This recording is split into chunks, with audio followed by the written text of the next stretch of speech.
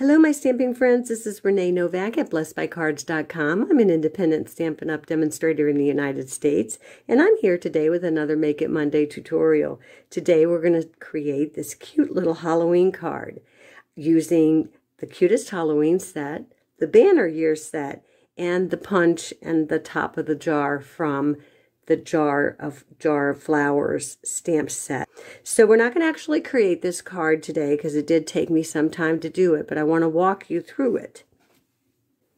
So the supplies you're going to need basically are pumpkin pie, basic black, and basic white.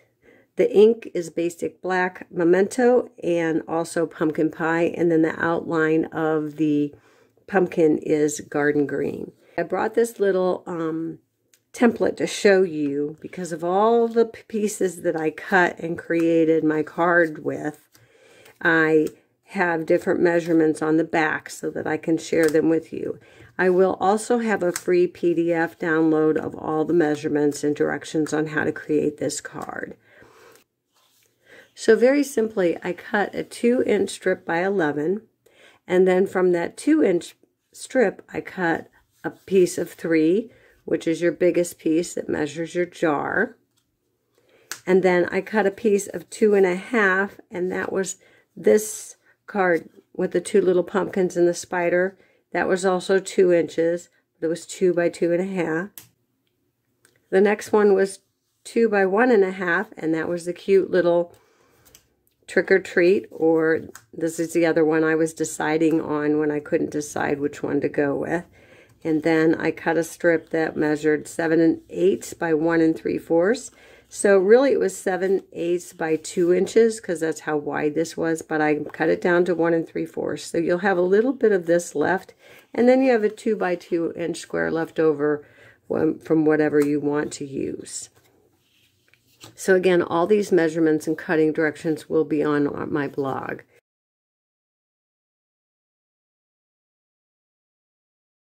And so basically what I did was I took those white cardstocks, and those were the ones, and you know, they're just all laid out here. If they were blank, I have my measurements on the back.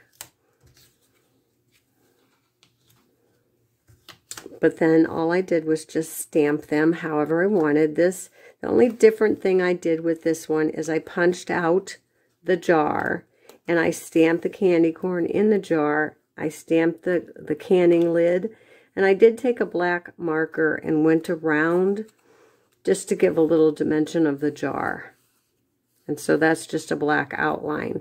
That's about the only thing I did besides putting a little piece, a little bow with baker's twine. Okay, and then I just stamped the bats, and I stamped the cute little pumpkins, and I stamped the boo.